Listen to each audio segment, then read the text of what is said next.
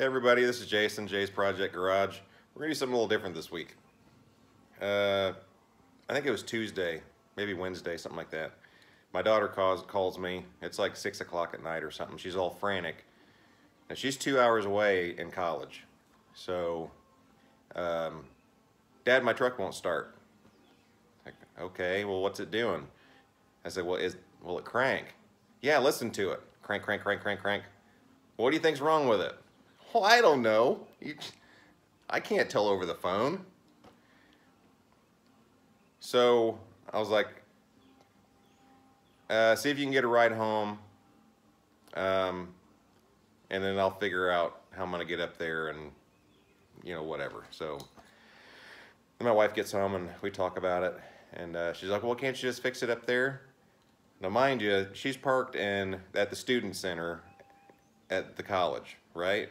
So I can't fix her truck in the parking lot. I mean, so I'm thinking about it, and it's like, well, really the only thing it could be, because I rebuilt the engine in it a couple of years ago, and she's got, I don't know, 30-some thousand miles on it, and it's been great. It's got a couple of things I'm going to try to fix today, but the only thing I haven't really messed with is the fuel system. So it's like, well, it's probably the fuel pump. My wife's like, well, can't you just fix that up there? No, I gotta take the bed off. I can't take the bed off in a parking lot. It's so back and forth, and you're like, let's just get the thing towed home. So we've got like a towing thing on our insurance. So I said, just call the insurance and set up a tow and get the thing home. So it's 90-some miles, I think, from here to school, and it wound up costing me like $350 even with insurance. Like, well, it kind of is what it is. So I'm going to walk you guys through trying to figure out what's wrong with this thing, and then we're going to start. Like, I have no idea we're going to pretend like I have absolutely no idea what could possibly be wrong with it, and I'm just going to go step by step, and we're going to figure out if it's got, you know, crank signal, if the computer's booting up, if it's, you know, we're just going to go through it. So let's go out to the truck, and then I'll show you a real quick test. Okay, now on these trucks and a lot of Fords, and it could be a lot of different cars. I'm not really sure, but I know on these this is the way it works. If you put the key in and you turn it, and the check engine light comes on, the computer is booting up. And if you go to crank it and it stays on, that means it's getting a signal from the crank sensor. So I've already done all that.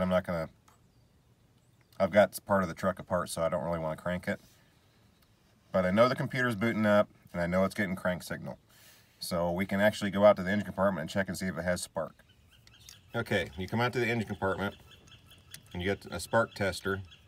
This is the one I use. There's a bunch of different ones. They've got one that goes in line, but basically, on this one, you're going to take it and you're going to ground it with the wire, and then on the other end you're going to take one of the spark plug wires off and you're going to put it on here.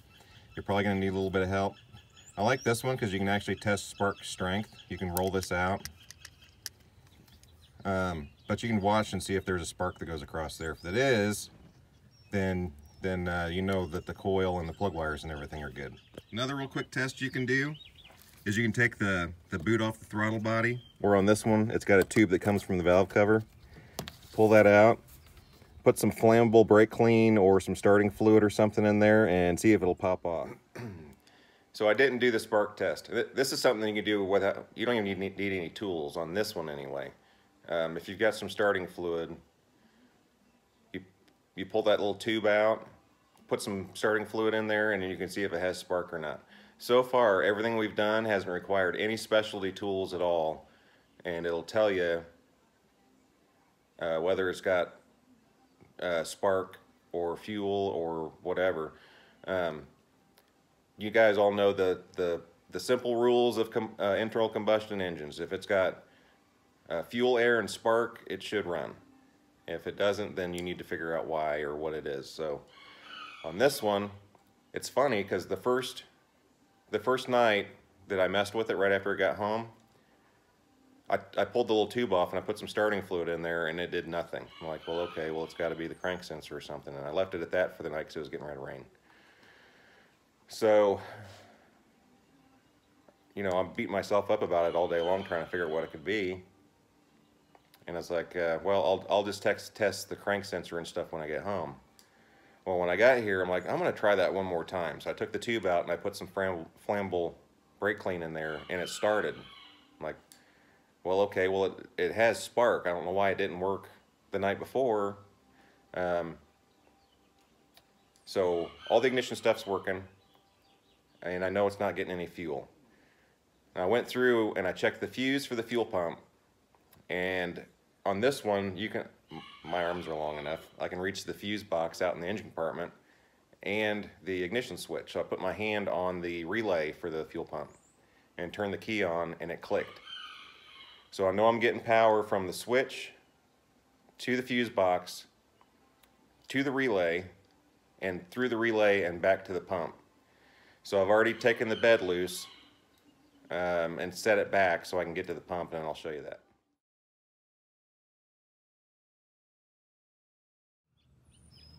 Okay, so I got the bed back and I'm looking at the top of the fuel pump. I get everything disconnected.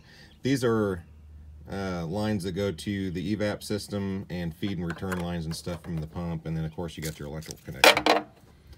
But this has the regulator, the fuel level float, and the pump and everything all built into one unit, but I'll show you once I get it out of there. Before, this ring just spins on and spins off, so it's just threaded. There's a bunch of different ones. When we get into the Mustang, there's actually a metal lock ring that holds it in there. So there's a bunch of different styles, but they all basically do the same thing. They just hold the sending unit or the pump or whatever into the tank. So I'm gonna go and get this off of there, and then we'll take a look at the pump real quick.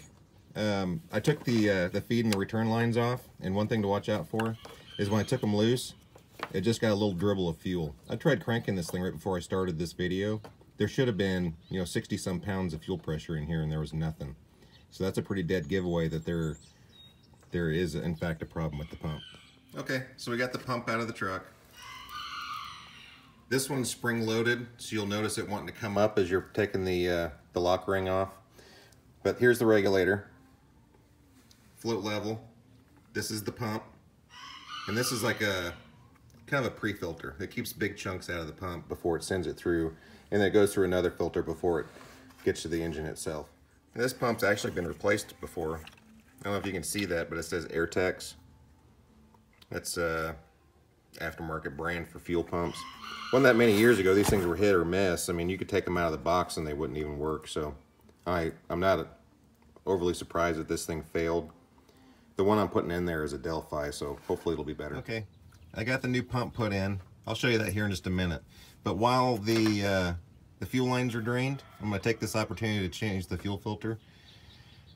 And you guys may not notice, but I noticed it as soon as I looked underneath here. And I just know this truck. Whoever owned this thing before, everything they did on it was just hokey. I mean, it's like, I'll talk more about the engine stuff here in just a few minutes, but these fuel systems carry 60 some pounds of fuel pressure. And when they changed the fuel filter last time, they broke the connectors and just put pieces of rubber hose in. I can't believe this thing is held together for as long as it has. But I've got a repair kit, so I'm just going to go ahead and replace these. This is what I'm going to be using to fix it. Here's the new fuel filter. These lines, these are repair lines. There's two different sizes. There's 5/16 and there's 3/8, and it's actually a 5/16 connector with the 3/8 line.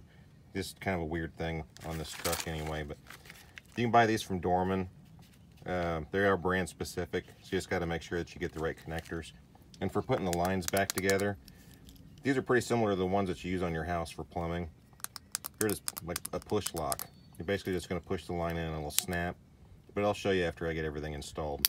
Also, whenever you're cutting tubing, you want to make sure that you're using a tubing cutter.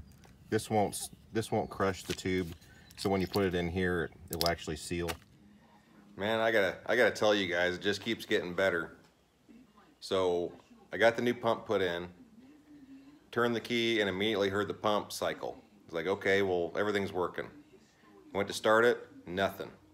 Cycled the key a few more times, cranked it, nothing. Went up front, pulled the Schrader valve, or pulled the cap off the Schrader valve, put a pick in there, and I wasn't getting any fuel up to the front. So I came back to the back, I pulled the lines off the pump and cycled the key, and I was getting nothing. And this thing's got a half a tank of gas in it, so I know that's not the problem. Brand new pump, brand new Delphi pump, straight out of the box, doesn't work. So now I get to make a trip back to the zone and exchange a pump and try this all over again. Wish me luck, guys.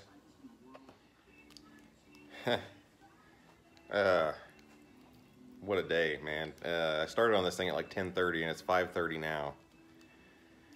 So the closest parts store is about 20-25 minutes from here. I live out in the kind of in the boonies. So went to a different AutoZone. They didn't have the pump. The closest one was all the way on the other side of Indianapolis. So instead of running all over the place trying to find one from them, I'm not a big fan of AutoZone anyway. It's hit or miss on the quality of their stuff, but I just returned it. Let them know that it wasn't any good. Go over to O'Reilly, which is where I should have just gone to begin with, because that's my favorite parts store. Had one in stock. It was actually like 20 bucks cheaper. Got the fuel pump, got back, put it in, turned the key on, heard the pump cycle, turned the key and nothing happened. Just cranked. You gotta be kidding me, right? One thing about this channel is I always want to be 100% real. I've been around this stuff for a long time. I'm usually pretty good at troubleshooting and figure stuff out, but even I can make mistakes. Everybody can make mistakes or just miss something. So I was like, well, maybe one of the lines is clogged. So I disconnected it from the front, I disconnected from the back, I hooked up one of my air lines on low pressure, and I was getting air all the way to the front. It's like, okay, well, it's not the line. So I hooked everything back up. I've got a power probe. I don't know if you guys know what those are, but they're awesome. You basically hook it to your battery and you can apply ground or power to any circuit. Hooked it up, went to the back, hooked it into the power line for the pump, energized it, pump came on, built pressure, let off of it, went and turned the key, and the thing fired right up. I'm like, well, okay, now I've got a power problem. So I go back to the front to the fuse box. I double checked the fuse for the fuel pump, pulled the relay for the pump and swapped it with another one just to make sure. Got back in the truck, turned the key, and still nothing. Well, the way the circuit for that works, and wiring diagrams are awesome. You guys, it shows where components are, it shows wire colors, and it shows the route the power takes. And one thing I didn't think about, Fords have a inertia switch. So in case that you get in an accident or whatever, it'll shut the fuel system down so it's not spraying raw fuel all over the place. That's the one thing I didn't check. It's like, well, what are the chances? So I reach in, it's like, well, the switch didn't trip. It's still okay. So I'm checking everything, and I was like, I wonder if I put a jumper between the terminals on the inertia switch just to check it, see if it's bad. And I pulled the floor mat back, and the wiring connector was loose. I snapped it in, went around to the driver's side, grabbed a hold of the key, and the thing fired right up. So I have literally been chasing my tail around all day long, trying to figure out what was wrong with this thing. So I go straight to my daughter, like, who was with you the night you called me and said your truck wouldn't start? Is he tall? Yeah. I said, does he have long legs? Yeah, he's about your height. Like, let me guess. He got in the truck, put his feet down, pushed himself back into the seat, and when he did, he disconnected the wire from the inertia switch. Yeah, I guess.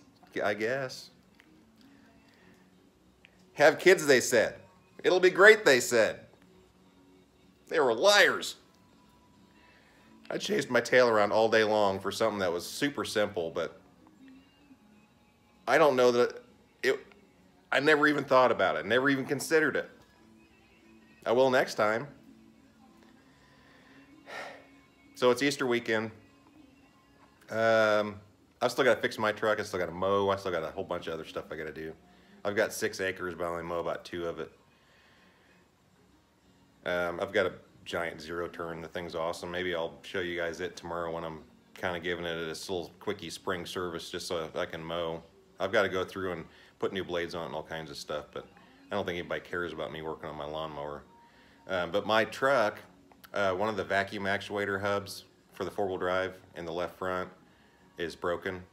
It broke over the winter. Last time I tried to put it in 4-wheel drive, I heard it snap, and it made a pretty god-awful noise. I went ahead and got a new one. But like I've said in other videos, I work 33 miles away, so progressively over the course of the last couple months, I've noticed that left front getting louder and louder and louder, and I think the hub bearing's bad, so I went ahead and picked one up. So I may start on it this evening, I don't know, but I got to put a new vacuum actuator and a hub bearing in my truck, and then hopefully I'll have time to work on the 69, because I did get a box, and we'll open it up and see what kind of crap I got. But in the meantime, get out in the shop, work on your projects, have a great day, and I'll see you maybe tomorrow.